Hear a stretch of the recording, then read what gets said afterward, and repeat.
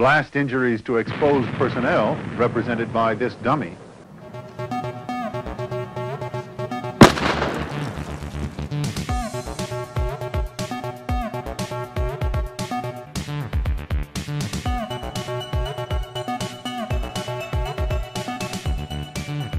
So Tom Scott did this wonderful little video about why real explosions don't look like movie explosions. There is 1 kilo of Semtex plastic explosive back there. This ought to look good. It's well worth a watch and goes into some detail about how these explosive experts set up these big fire explosions in safe ways. But in many ways, it's more about how they make these explosions than why they look different. I mean, what the hell is an explosion in any event? And is that really even a kilo of explosive? How could you tell? Well, it turns out quite easily, and I'm going to show you how. But let's start with the first question. What the hell is an explosion, and why are they dangerous?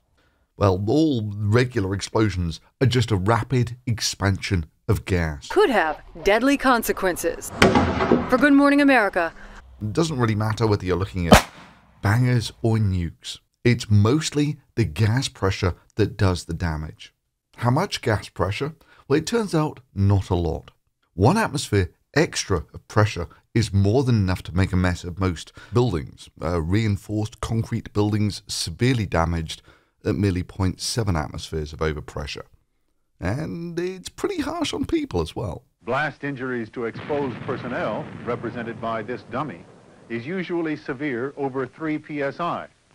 Here it was 6 psi. Now I'm going to stick with the more intuitive units here of atmospheres of pressure, because we all know what 1 atmosphere of pressure feels like. It's what we live under all the time. Now, a lot of people will raise an eyebrow at that. You know, hang on, if I'm under 1 atmosphere of pressure all the time, how can only half an atmosphere difference actually blow me around like this? Well, the truth is that 1 atmosphere is actually quite a lot of force. 1 atmosphere of pressure is equal to about 10 tons per square meter.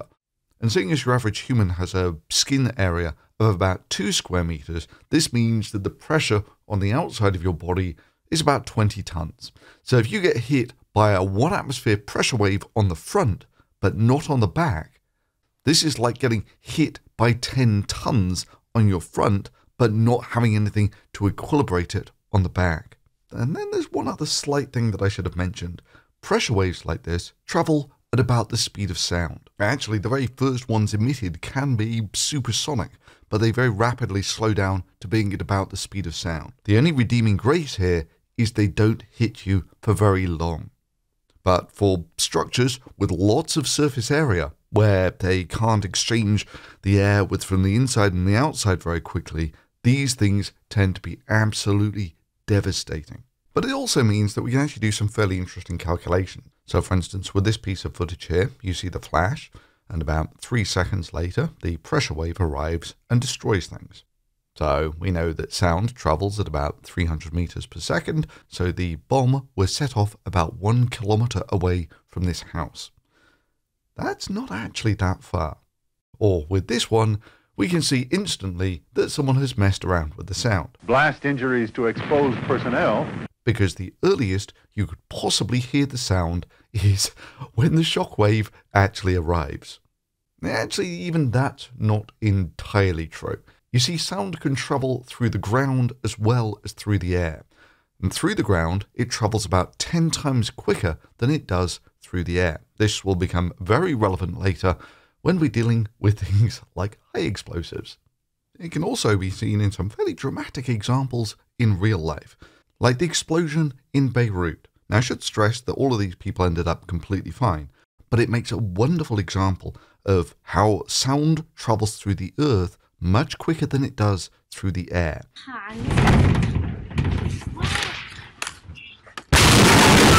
Yeah, I should stress, beyond the screaming, they ended up being fine. So when the explosion goes off, the ground starts to shake first,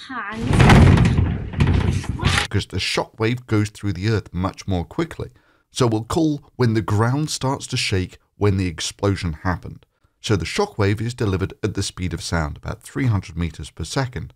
So we just look at the time difference between when the ground shakes and when you hear the explosion, and you can immediately calculate how far away from the explosion they were.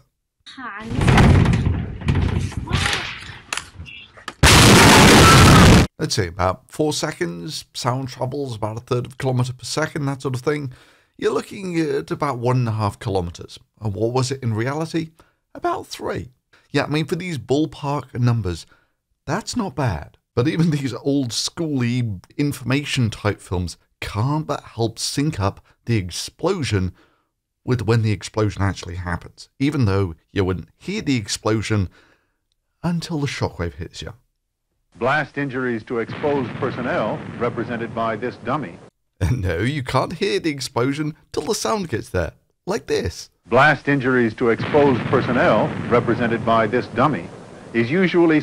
Yes, that wasn't actually a nuclear explosion, by the way, that guy was standing in front of. That was a conventional explosion because the military wanted to calibrate their nuclear weapons. And what better way to calibrate your nuclear weapons on, say, 500 tons of TNT. Those little white trails, by the way, going across in front of us are actually smoke rockets, and they're used to track where the blast wave is.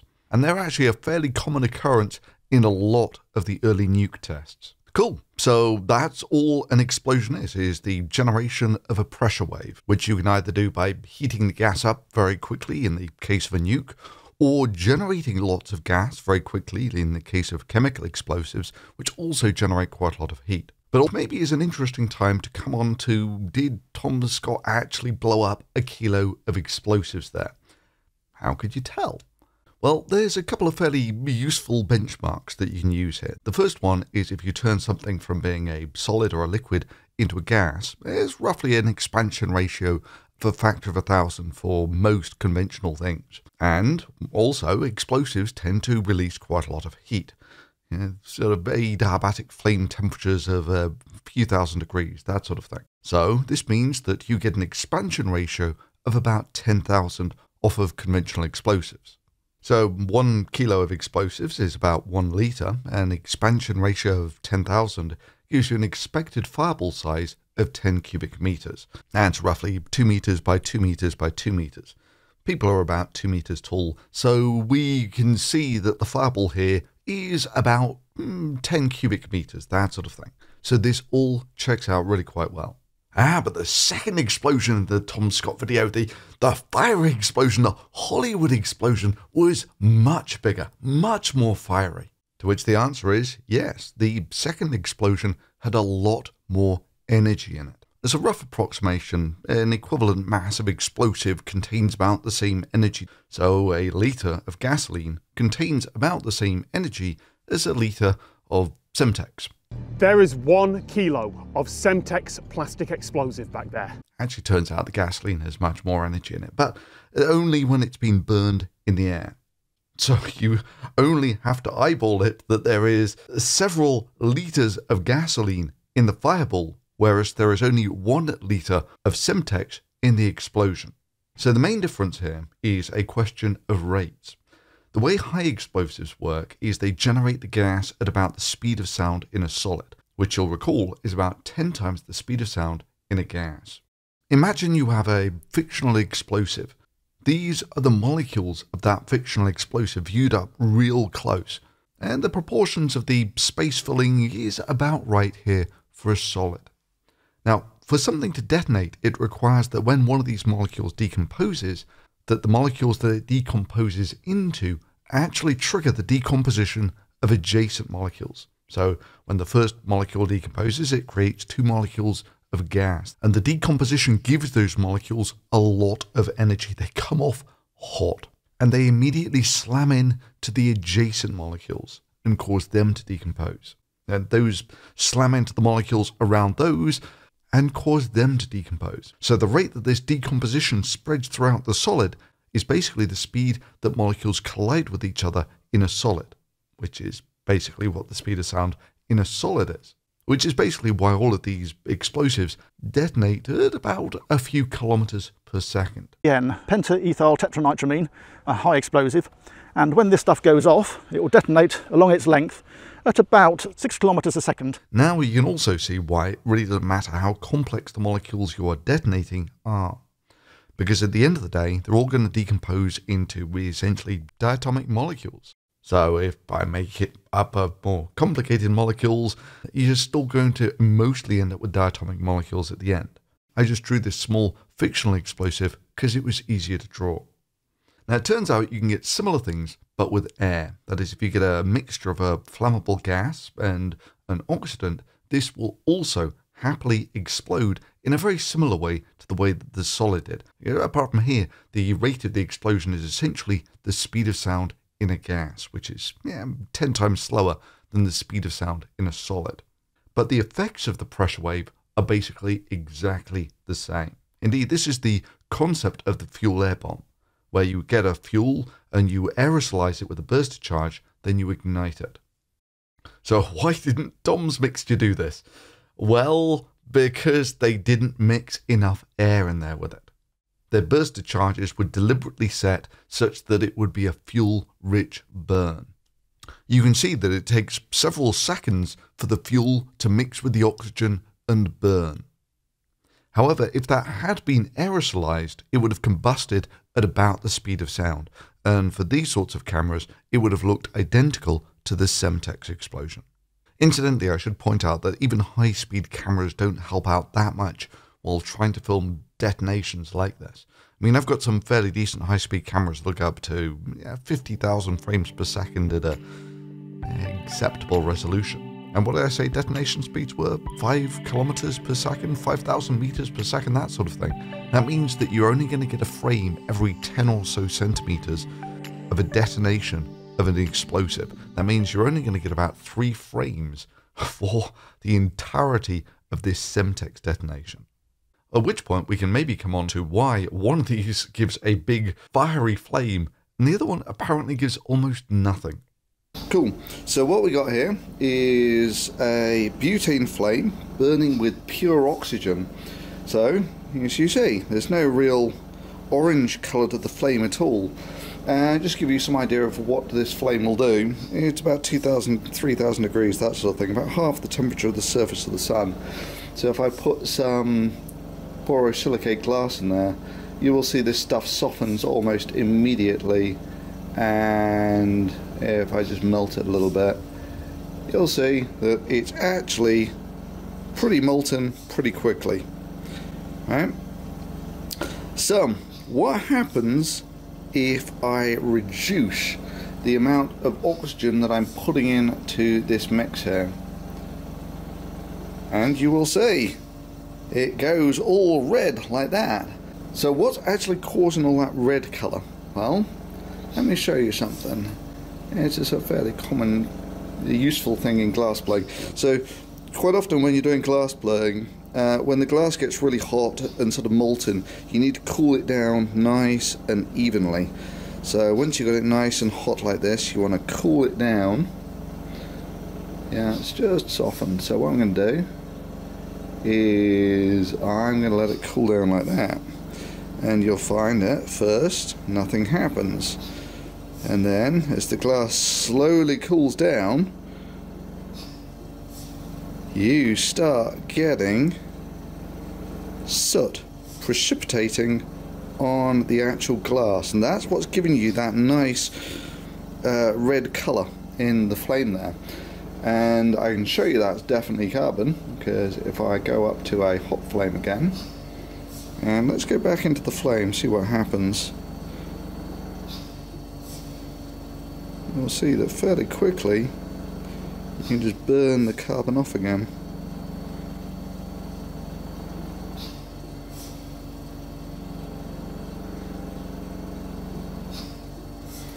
So there is basically nothing left, and you have beautiful clean glass again.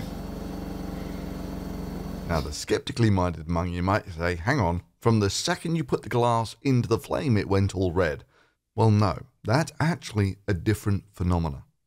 Some oxygen into this flame. I'm just going to get a little bit of oxygen in there for starters.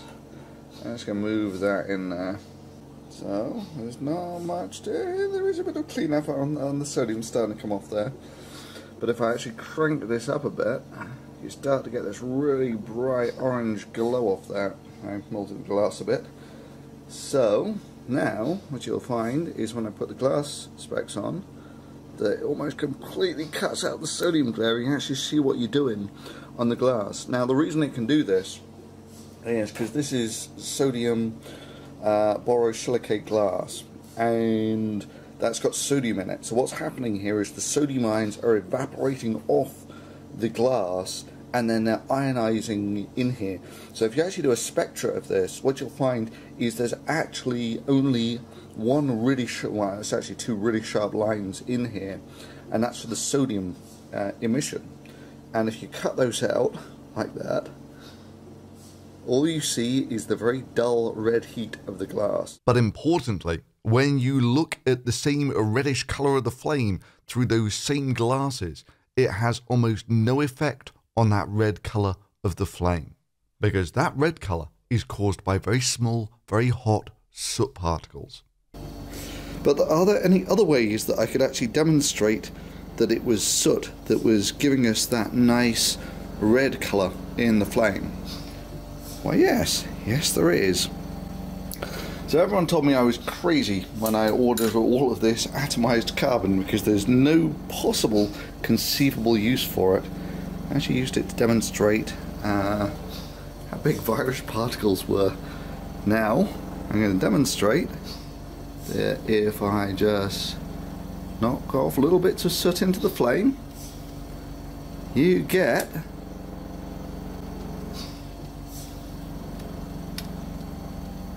lots of orange color.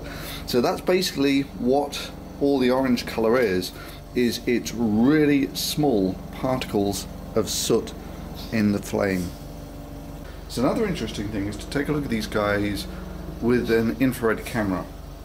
So infrared cameras generally tell you the heat of an object, but they're really not very good for things like flames, because flames aren't good black bodies. A point that I can demonstrate wonderfully well by putting in something that is a black body into the flame. And when I do that, you will see that almost instantly it starts reflecting the real temperature of the flame, and you'll even see there's some sparks in there.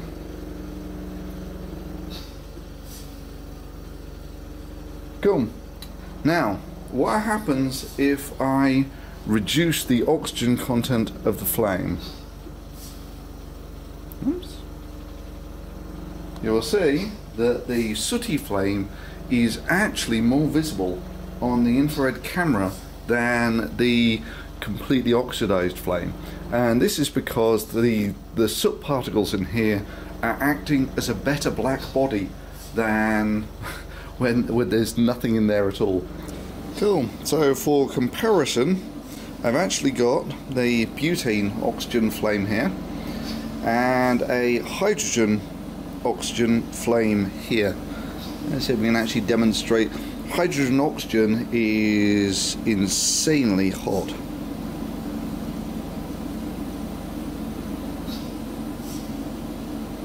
Oh, that's awesome. You actually see it atomizing into the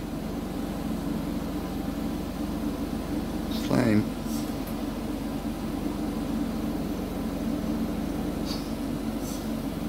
That is so cool. Yeah. So if I introduce some carbon into the flame like this, you'll see that the hydrogen oxygen flame, which contains absolutely no carbon, has the same red glow to it. Lights up like it's Christmas. Cool. So I hope you enjoyed that little insight into why things go boom. Thumbs up is always appreciated. Subscribing is always worth considering if you don't want to miss out on new uploads like this. And as ever, if you really want to support the work of this channel, you can support it directly through Patreon. And thanks for watching.